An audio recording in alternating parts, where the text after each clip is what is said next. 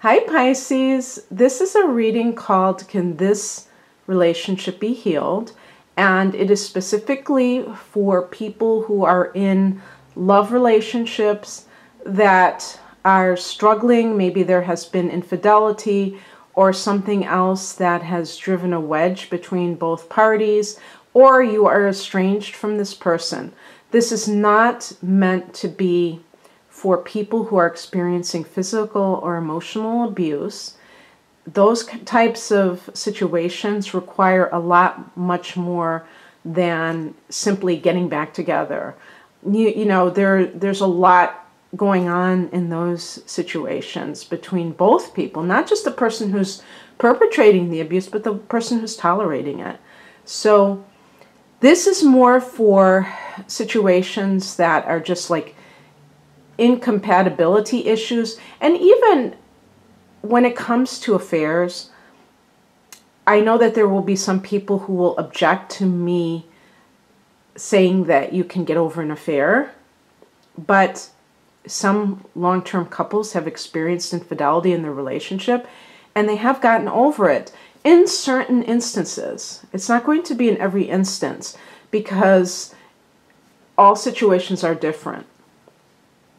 And some people have sex addictions and they are not capable of changing because the compulsion is so strong until they are really, really willing to do that shadow work. And there are other cases where the person may be doing it in order to control his partner or her partner, and kind of put them in a position of feeling bad about themselves. So it's almost like an abusive tendency. But in some cases, it really does involve the dynamics of the relationship, or the fact that, it could be situational. There's just too many things that can go on. But the other thing that I want to make clear is that if you are the one who is being triggered by somebody where you feel like you're being abusive to them, maybe it's just verbally, but it still can be a very bad thing because they rub you the wrong way, then that's something that you have to ask yourself. Why do you want to be with this person? Why do you think that you're in love with this person if you have such a volatile relationship?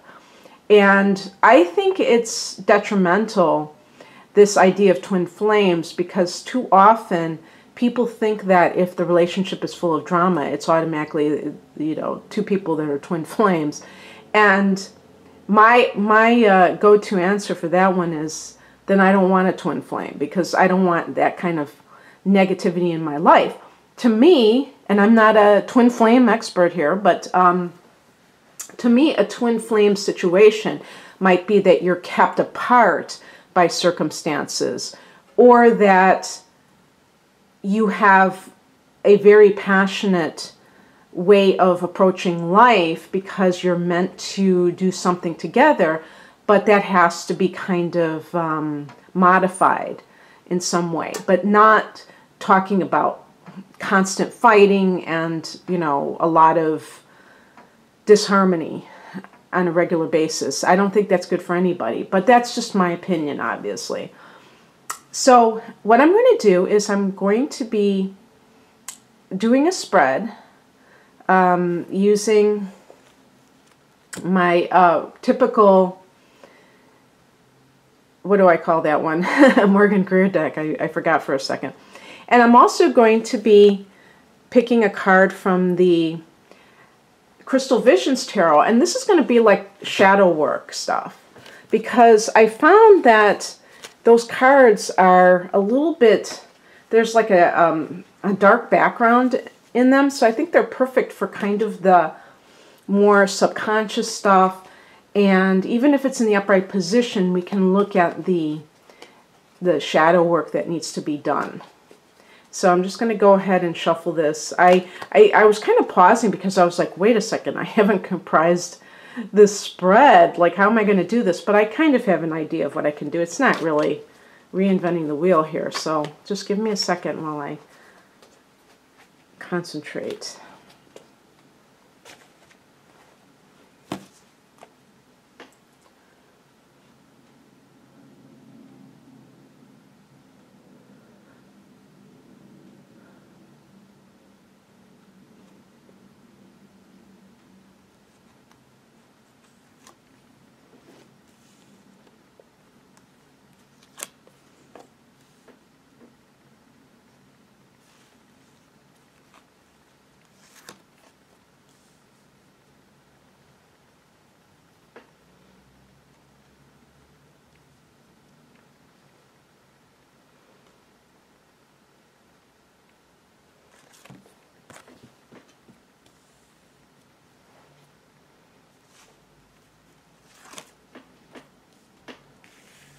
Okay, this one jumped out. I'll have this as the advice.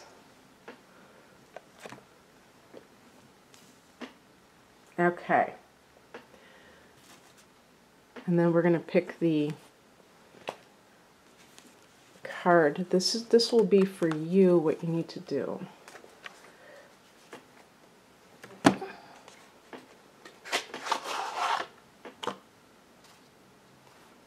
Some people commented that they liked the deck, and some people were not necessarily.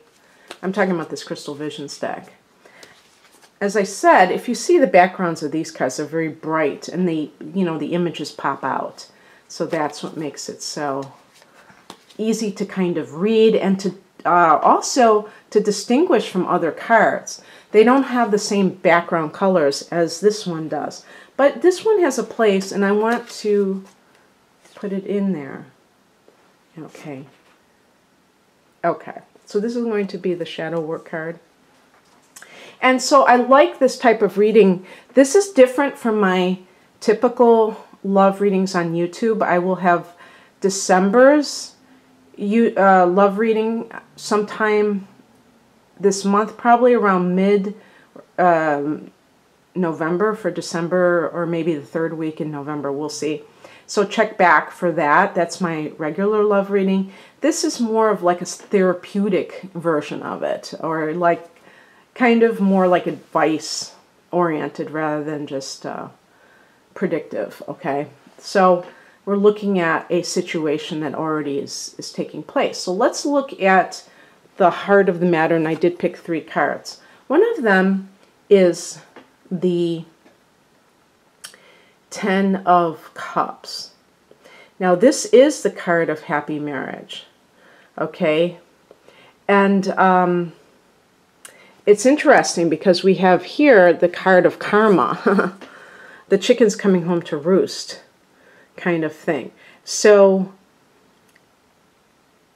it makes it seem that I really got a feeling of someone who was cheating. And this is breaking up a marriage. Now, it could be that one party saw the relationship as happy and they were oblivious, okay? Maybe that's you, Pisces. Maybe you were in a little bubble thinking you had the perfect marriage, and meanwhile, this person was cheating on you. And we see here the Hermit. The Hermit, this was something I was going to bring up, because for some people, it could be that that person felt alone, that that person really didn't feel like that they were connected to you. And I hesitated to say this because then I get these comments of blaming the victim. Let's say you had a job that you were very, like a career that was very, all-consuming. And you weren't available as much as you typically were at the beginning of the relationship, and the other person felt alone, felt neglected. And that's why they sought out the company of somebody else. That does happen. And since most of the people listening to this are women, or watching this are women, it's something that men do tend to do. It's not kind of making excuses for infidelity, but for saying that it's not necessarily that easy sometimes for certain men to just come out and say, I feel neglected. So it's almost easier to seek that out than to just come out and say it, or they may not even be able to label it within themselves. I'm not saying all men. I'm saying certain men that tend to be a little bit to themselves. Like the Hermit card, and that could apply to you, Pisces. Maybe you felt like maybe you're somebody who cheated on your partner because you felt that you were all alone. And maybe you didn't mean it, and you could be a woman too and doing the same thing. You may have tried to tell your partner your feelings, and you didn't feel like you received respect for that. And so instead of getting out of the relationship, it was easier to just have an affair. Some people do this because of I don't know if you would call it it's almost like they don't like to take direct action. And I'm not saying it's a passive-aggressive kind of a thing, because they really may be trying to get their needs met, but it still is not effective because it doesn't address the problem. And it just kind of prolongs the agony in a way. And especially if the person that you're having an affair with isn't necessarily somebody that you could see yourself being with for the long haul. As a matter of fact, I'm going to bring out this shadow teaching, because the Four of Pentacles is about looking at relationships from the perspective of how will they stand the test of time. Pentacles relates to earth. The number 4 relates to structure. So we think of, I don't know if the number 4 connects to Saturn, but I could totally see if it would. This idea of having a foundation below your feet, not having some kind of fly-by-night situation. And with Pisces, the fantasies are oftentimes on fire, where if somebody can come to you, and I did not get the Knight of Cups, but some kind of romantic figure comes into your life and sweeps you off your feet, it really doesn't matter if you're married, because the fantasy is more important than the reality to you. And I'm broad brushing. I'm sure some of you would resist somebody's advances that way.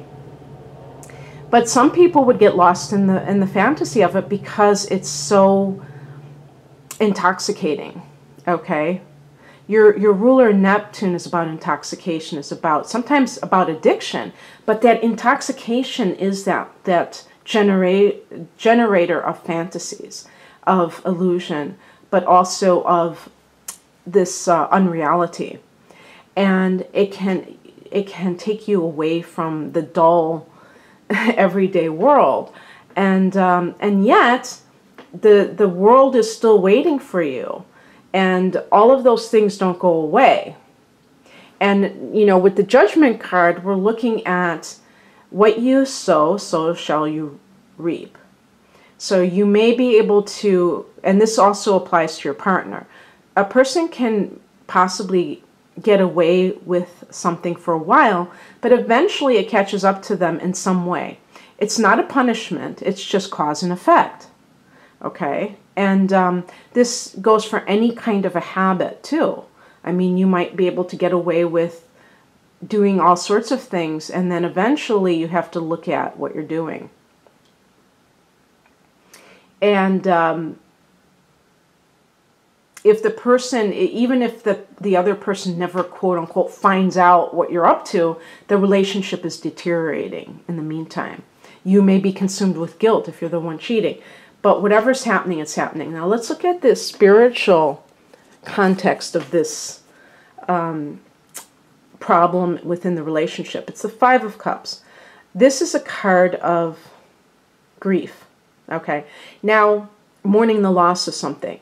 If, for instance, somebody cheated on you and they came clean and you still can't get over it, it's because you still are having a hard time coping with the betrayal or whatever it is that bothers you the most about it. Some people are not necessarily all that, hung up on this, on the sexual part of it, but it's more of the fact that the person lied to them, that they deceived them. That's what really bothers them.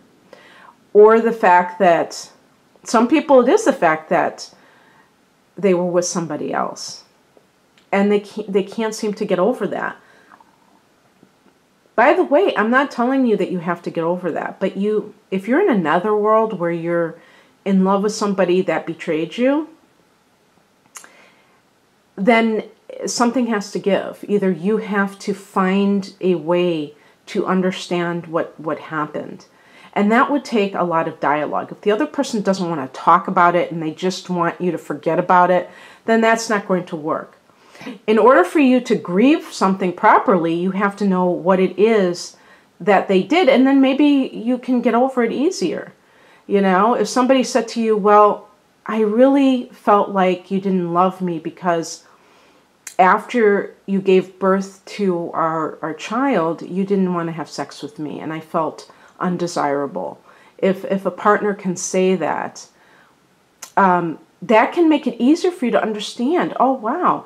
But you might still be mad and say, well, you know, is that all you think about? Is that, you know what I'm saying? So there can still be things that need to be kind of like talked about, but at least you have some kind of understanding that it's not because there's something wrong with you, that you're undesirable and all these things. So these kind of things, but the Five of Cups could be a loss that happened long ago. You may find this situation, Pisces, to be par for the course. You may not be that surprised at all that this occurred, because maybe it's happened to you over and over again, where you have been cheated on. And if so, you need to ask yourself, what is the pattern that keeps getting activated here? Again, some people are going to say, that's blaming the victim. What if there are no victims? You know, there's this saying, there are no victims, only volunteers. Volunteers is an interesting noun in this case, because it could mean that we are choosing to be in those positions for a reason. Maybe we can't understand it at our current level of consciousness.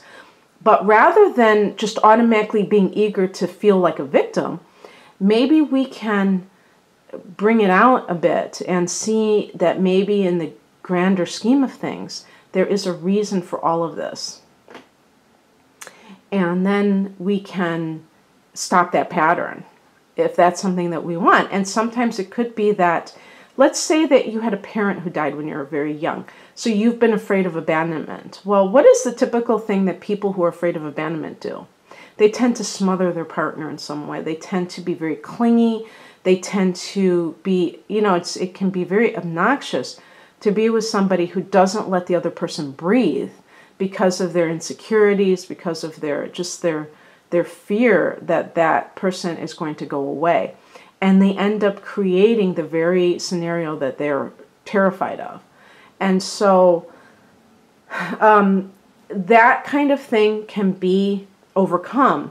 Sometimes I think just knowing it and going, that's what's happening to me, then you can, it's like the karma can just like burst into flames and obliterate. That's how I think it works. I really believe that. But it's not that easy to get to that point, because there's layers of denial sometimes. There's all kinds of things that could be swirling around. Advice. Five of Swords. This is about, depending on who you are in this picture, if you're the one that is committing the treachery, sometimes this is, because I was saying about here that I could see somebody who, there are people out there who enjoy being the other, I'll just say the other woman, because that is the phrase that is used, acknowledging that it could be the other man, okay? But just saying the other woman, because it gives them an ego boost. This is a card of empty victory, of winning, in air quotes, but losing at the same time. So you may be playing these ego games because it makes you feel desirable, but it's really, you know, it's really a bad situation. If you are somebody who feels like you're the one that is being lied to and cheated on, this card could be about acknowledging that, not making excuses, not creating a false narrative, but saying this person, and saying, is this person like morally bereft? Do they have problems with their integrity? Or are there other issues? And only you can decide that based on the evidence of the relationship as a whole. And, you know, sometimes good people lie. It's not that if you lie, you're the scum of the earth. But if somebody has a habit of being untruthful, that is not going to be good for a relationship in the long haul. So not allowing yourself, that's the other thing too, not allowing yourself to be the victim in that situation and playing dumb and acting like you're totally unaware of what's happening when you know down inside that the person's cheating on you. Because that can happen too, being in denial. But being in denial, sometimes people in denial really know what's going on, but they will tell other people this false narrative, while deep inside of themselves they know the truth. The outcome is the Nine of Wands, which is actually a card of strength. This is a card of bolstering up your defenses and being aware. If you're somebody who has been separated from a partner, this could mean that this person is going to come back into your life. And we do have in December a Mercury retrograde. So sometimes people will contact old flames and people from their past during a Mercury retrograde. You know, it's all about communication. And the retrograde aspect of it is going back over old territory. So be prepared. Now, again, this doesn't mean that in all cases you have to not be with this person. Maybe in some cases you just need a very strong boundary. Maybe Neptune and the 12th house, what Pisces is all about, is connected to, is about not having boundaries. Everything is just one. Everything is all foggy and dissolved, okay? And sometimes when you're dealing, that's great for your spiritual life, okay? And it's great for how you consider the rest of your soul family, okay? But when you're talking about relationships, not just romantic ones, but any type of relationship, employer, employee, friendships, if you allow yourself to be a doormat, that is not having proper boundaries. You have to be able to say no. You have to be able to know and say no without having any kind of confusion or guilt. And you also have to be able to see when somebody is very clearly being disrespectful to you, okay? So that kind of thing is very important. And once you do that, you weed out a lot of the confusion. And I think you also, there's a saying, you teach people how to treat you by what you're willing to accept. When you have boundaries, and clear, consistent boundaries, you let people know what you're willing to tolerate and what you're not willing to tolerate, and then they will be less likely to pull some crap on you that is disrespectful to you, okay? All right, Pisces. Well, I hope you enjoyed this. And if you'd like a private love reading, I'm offering in the month of November and December 20% off all my love readings with the coupon code Jupiter. So you can just type it in. And in any case, I hope you have a great rest of 2017. Take care of yourselves. Bye.